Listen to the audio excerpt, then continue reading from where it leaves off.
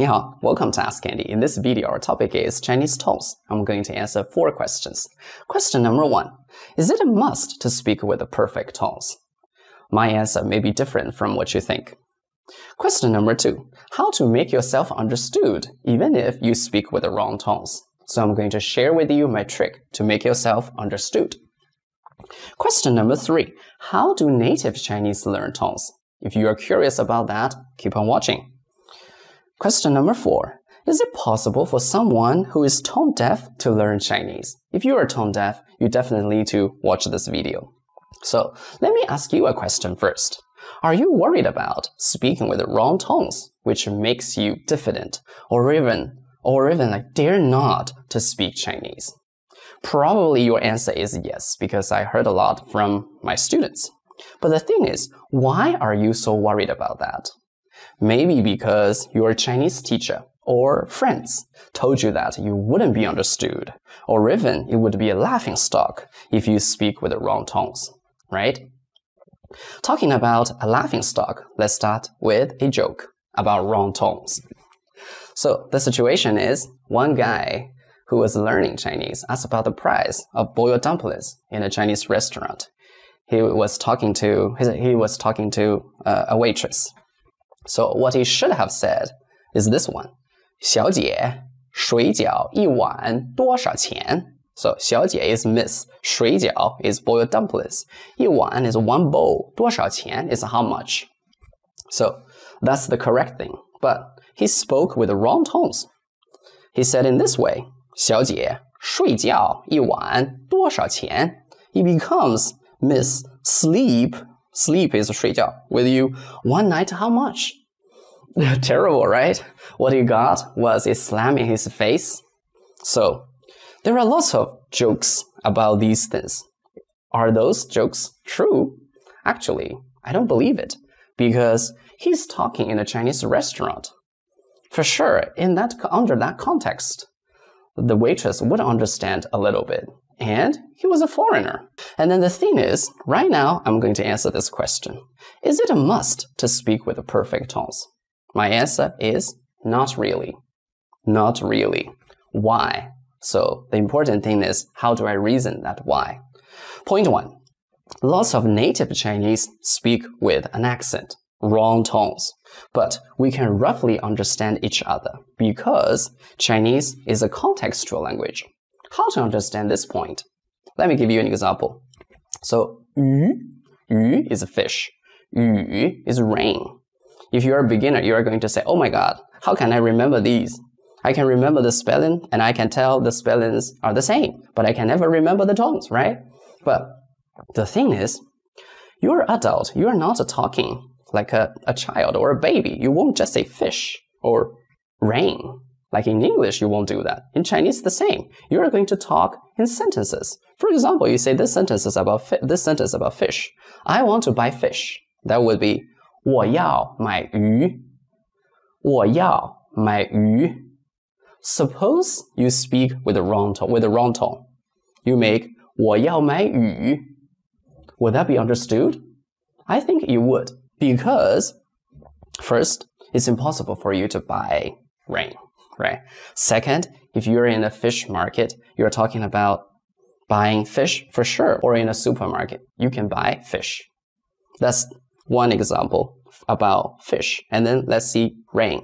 So rain, you won't just say rain, right? You're going to say it's raining. At least you say it's raining. It's raining in Chinese is 下雨了. 下雨了.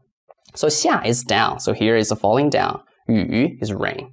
If you speak with the wrong tone, so you make 下雨了, 下雨了, would that be understood? I think it would, because it's impossible for you to see fish falling down from the sky, right? Okay, let's move on. Point 2. Over 80% of tones are wrong in Chinese songs, but native Chinese understand most of the lyrics. Let me give you an example. So this one.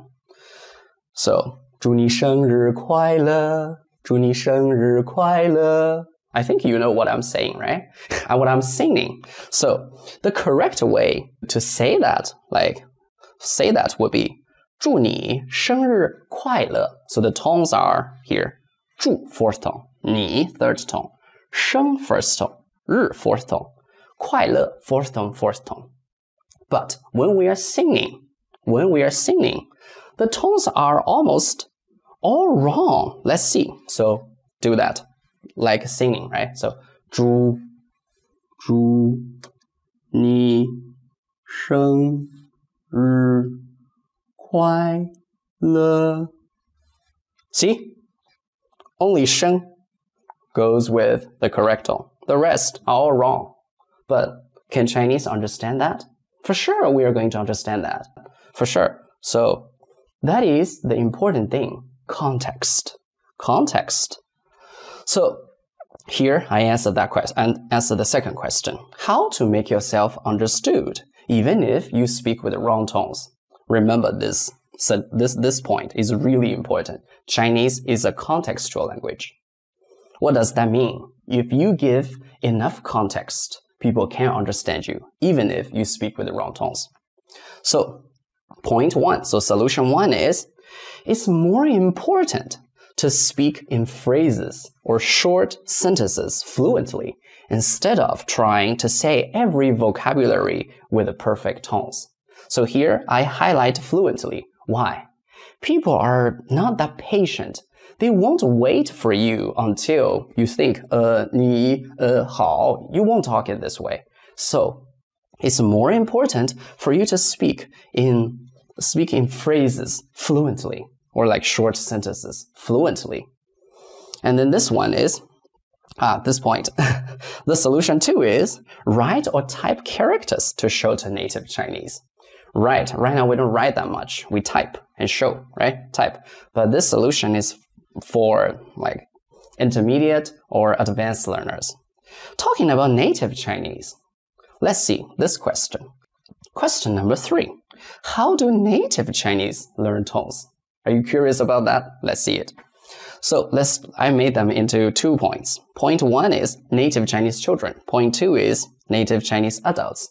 As you see, point 1, native Chinese children have never learned tones before they go to school. For example, my son, he's right now 4 years old. He has never learned tones. He has never learned pinyin. He has never learned tones, but he speaks Mandarin well. And why? He did, and he has been doing all the time is listening practice. Listening, and remember those things he hears. Point 2, native Chinese adults don't remember tones, but the whole pronunciation for each character or syllable. For this point, you can ask, like a Chinese friend, or even your Chinese teacher, what is the tone of, for example, what is the tone of you, like ni? So first in native Chinese mind is ni, and then he or she needs to repeat it, ni. Okay, third tone. Pay attention to the sequence. First in native Chinese mind is the whole pronunciation. Then they repeat it and tell you the tone. So the thing is, what can we learn from these? So point 1 is do more listening practice. Do more listening practice, like Chinese children. And point 2 is try to remember the whole pronunciation of a syllable instead of spelling plus tone would be more helpful. Remember these 2 solutions. So these 2 would be really helpful for you to remember pinyin, remember the pronunciation, remember all those things like when you are trying to speak. Question number 4. Is it possible for someone who is tone deaf to learn Chinese? My answer is yes. And for my reasons, I think you already know my reasons. So, may I ask you a question? Do you want to be a TV presenter in China or speak understandable Chinese? If your choice is option 2, please don't worry about tones that much. Don't make it too hard on yourself, and be confident to open your mouth and speak more Mandarin Chinese. Thank you for watching. 再见.